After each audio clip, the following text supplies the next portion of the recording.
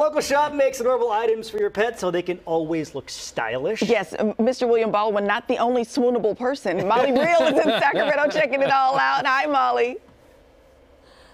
We are on Swoon Alert here in Sacramento. Yes, so if you're just joining us this morning, earlier we introduced you to Swoon Studio, just the most swoon-worthy bandanas, bows, bow ties for your four-legged family member. But Aaron, you are out with a new collection, your Valentine's Day collection, when we have some of the items here.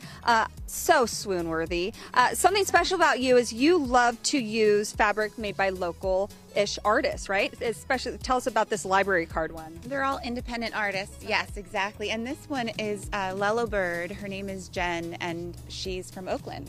And I found her work just because I had an interest in the library cards. I thought that was really special and so cute. And you know, actually, these bandanas I can see people, or dogs rather, wearing year-round, but just in case, you always have another side. So you have the stripes, so they are a year-round fabric. Now, we needed some dogs to model the bandanas, right? And in the spirit, oh, how cute, the dots too.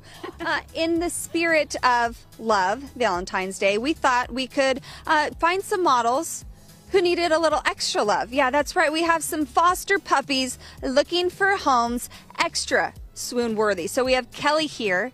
Who do we have here? This is Braylon. This is Braylon. And what nonprofit is she with? Road Dogs Rescue. Road Dogs Rescue. Okay. And she is looking for a home. She's 9 months old, so she's going to be teeny tiny. Yes. And very small. She tell us about her.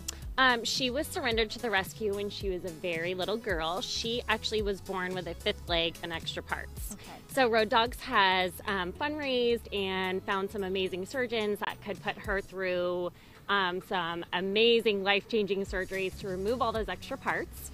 And now she's happy, healthy, and looking for a home. Beautiful. And she sounds like she might need a lot of help, but she's pretty low maintenance in terms of, I mean, Frenchies are a little high maintenance in general. But and then really quickly, we have Gigi right there. We met Gigi a couple weeks ago, and she still hasn't found a home, and I need Gigi to find a home. Gigi has a cleft palate, but other than that, she is just a regular, just the most lovey dog. We love her so much. As we wrap things up, you guys, please adopt these dogs.